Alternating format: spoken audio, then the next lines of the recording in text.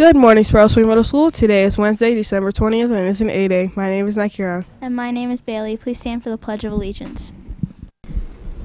I pledge allegiance to the flag of the United States of America and to the republic for which it stands, one nation, under God, indivisible, with liberty and justice for all.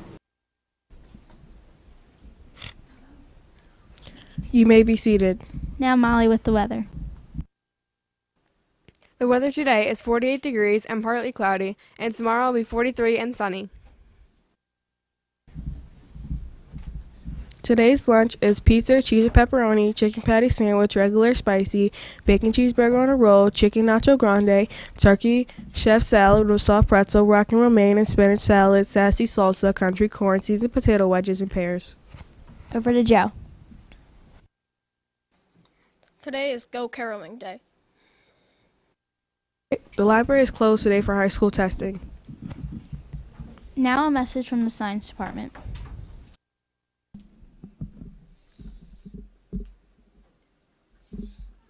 Good morning, Sparrows Point. The science department will be making and selling bows to wear during Math Clash. Each grade's color will be available to purchase for $1 at Math Clash and at lunch on the day of Math Clash.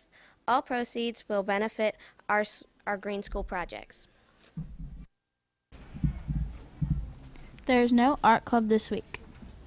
Now Braden with the sports report.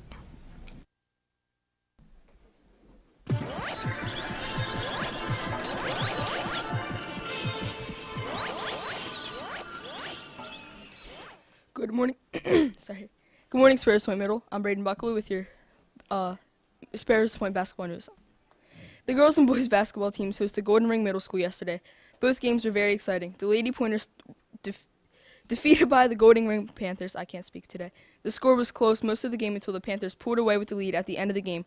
Scoring for the Lady Pointers was Bailey A. with 5 points, Molly S. with 4 points, Avery C. with 6 points, Lulu P. with 3 points, and Maya H. with 4 points. The boys lost to Golden Ring by only 3 points. The Pointers went back and forth with the Panthers. Despite the loss, the boys played some great defense. Putting points on the board for the Panthers were Kai D. with 10 points, Smahi S. with 4 points, Kershawn M. with 2 points, Anthony B. with 3 points, and Abraham M. with 7 points. Both teams will play tomorrow against Pine Grove Middle School. This game will be played in the high school gym. Students are welcomed and encouraged to attend. Admission to the game is $2 for students. Now a message from Mr. Swain. Good morning, Sparrows Point. I have 2 things. First one, if you are going on the caroling trip with me today, you will be meeting in my room at 10:45, which is period 4. And the other bit of news I have is, it's a bit sad. It's a bit tragic. There will be no nerd club today. So if you see someone who needs a little extra hug today, help them out. That's all I got. Now a message from Ms. Ryan. Good morning, teachers and students. My message is just to follow up with Braden's sports message. Tomorrow is another home game for the Pointers. Students, you are welcome and encouraged to attend the game. This game will be played in the high school gym. In order to attend the game, you have to pay an admission of $2 to get into the game, which can be paid at the door. Now, here's how we do things here at Sparrows Point. If you are planning on attending the game and you are staying after school, you are not permitted in the gym hallways until a teacher escorts you down there. If you are going to stay, then you will report to room 218, which is Miss Antonelli's room after school, and that's where you will hang out for an hour. You do have permission to go home if you have a way back to school, but we don't want any students down in the gym area before 3:45. The first game is at 4 o'clock. The second game is immediately after, about 5:30. So again, it's $2 admission for students. There should be no students roaming the hallways. If you're here for the basketball game tomorrow, you should be in a room with a teacher. And if you need a teacher, Miss Antonelli's room will be open. Thank you. Now a message from Mr. Rizzi.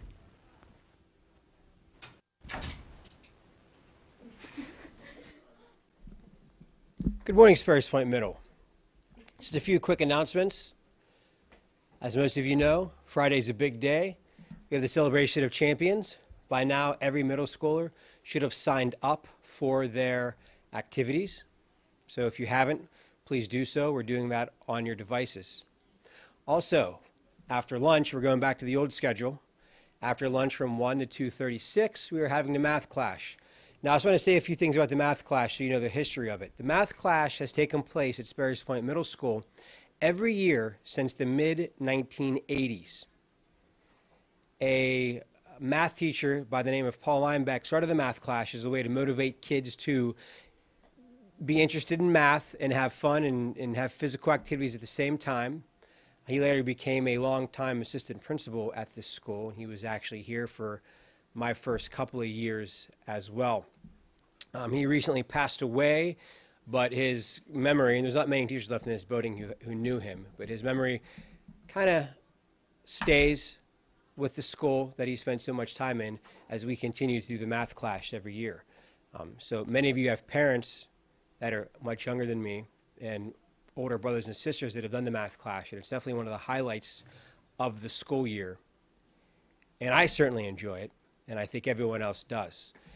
So every year, as a way to motivate all 3 grades to do their best at the math clash and the teachers, I write a poem because I'm a very creative person.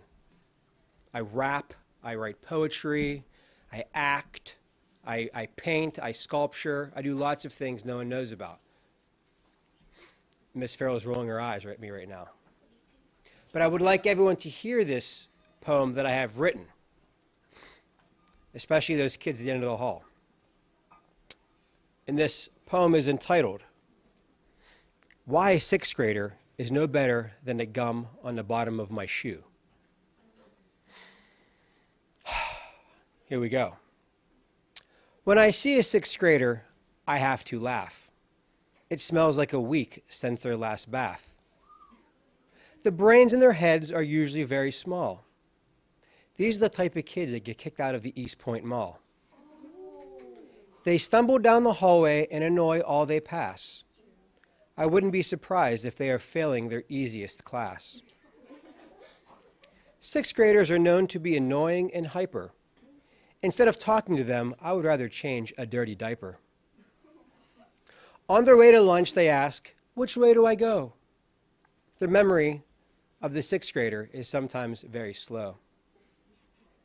6th grade conversations make my ears want to bleed. The 8th graders will stop at nothing to win and succeed. Everyone knows blue is the color of victory. Students who wear red will be crying for all to see. When I see a 6th grade girl walking down the hallway, I suddenly have the urge to pluck out my eyes.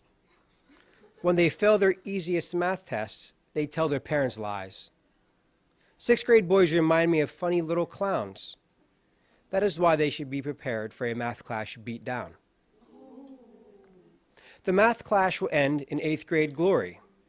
That is why, for the 6th grade, it will be a very embarrassing story. The 8th grade will win with perfect sportsmanship. The 6th grade teachers will go down with their ship. 6th grade miracles happen once every 18 years. Just don't expect a victory this year, or you will go home in tears. Thank you. Thank you for everyone that has given me the support in this room.